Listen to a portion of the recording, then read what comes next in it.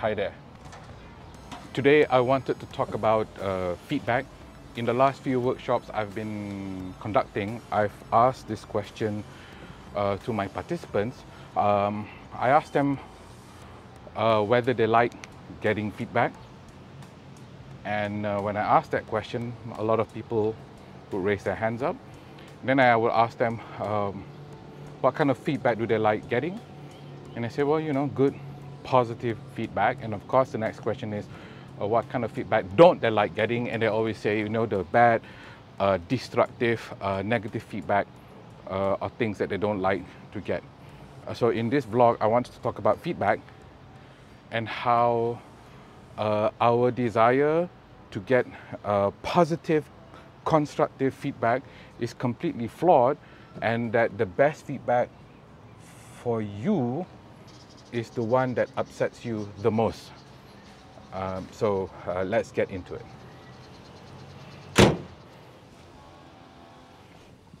See, we have learned from somewhere that feedback can be or should be classified into two. There's positive feedback and negative feedback. There's good feedback and there's bad feedback. There's constructive feedback and then there's destructive feedback. And I think that's the wrong way to look at it, because all feedback is good despite how you feel about them. See, in those kind of situations, what you're looking for is not feedback, it's appreciation, which is actually a form of feedback, but it's not the only form of feedback.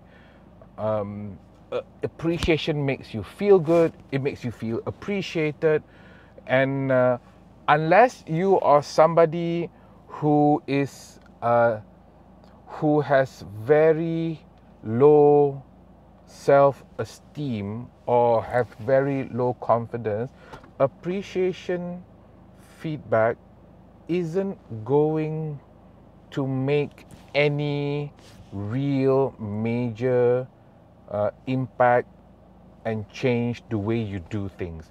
What you need are the other two kinds of feedback, which is evaluation and coaching. And I'm going to talk about those two in a minute. By the way, before I forget, the absolute best resource for feedback and tools that you can use to get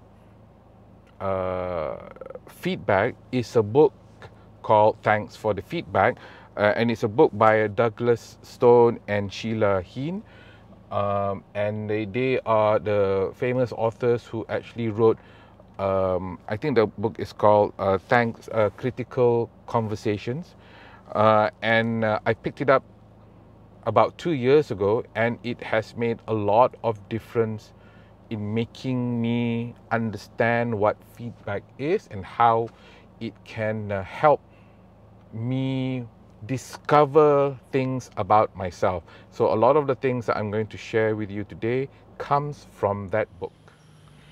I've learned that one of the things that human beings crave, you and me, is that we crave acceptance. And if we wanted to find out why some feedbacks are very upsetting for us, is that when the feedback is critical about the way we do things, or if the feedback is not something that we want to hear, we would treat it as a form of rejection. And we don't like rejection. In fact, rejection is something that we always try to run away from.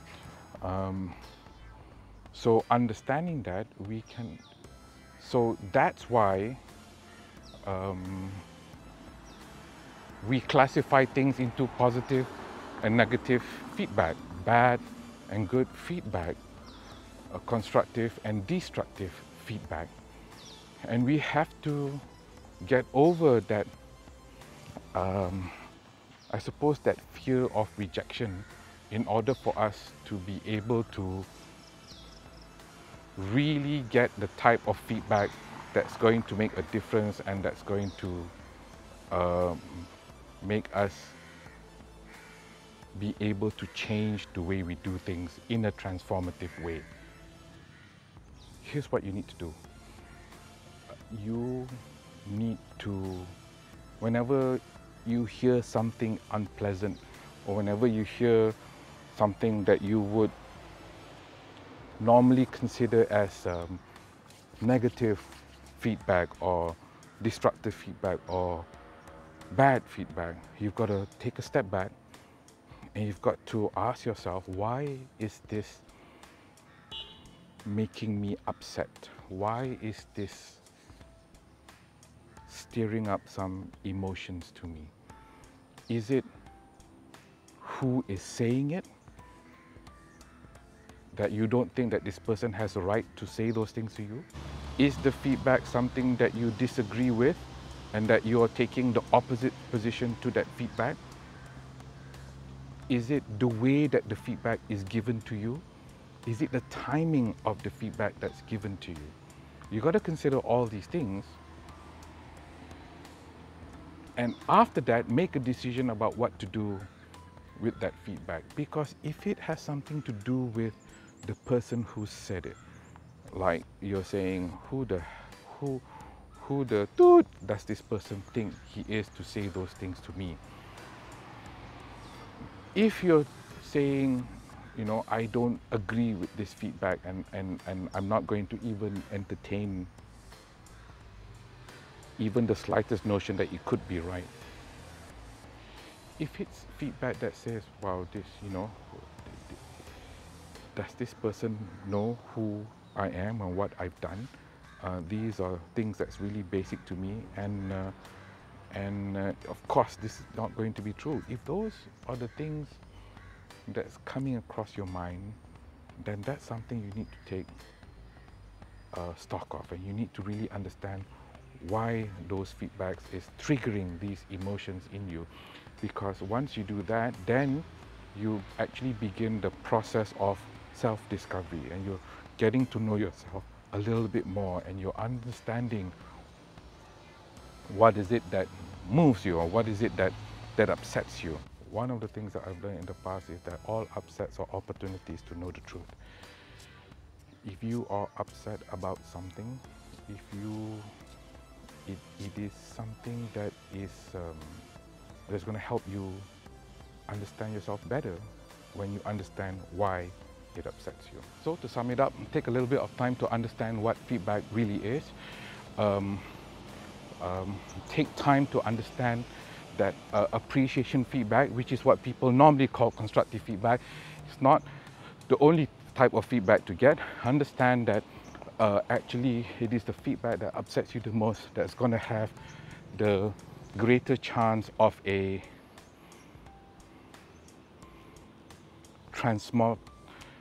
transformative impact on the way you do things. And that's my vlog for today.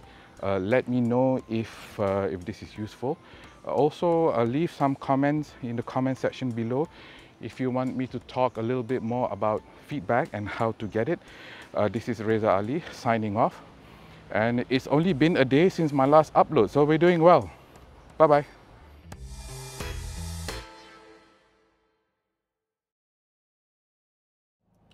Let me know in the comments below if you want me to do a short summary and book review of Thanks for the Feedback by Douglas Stone and Sheila Heen.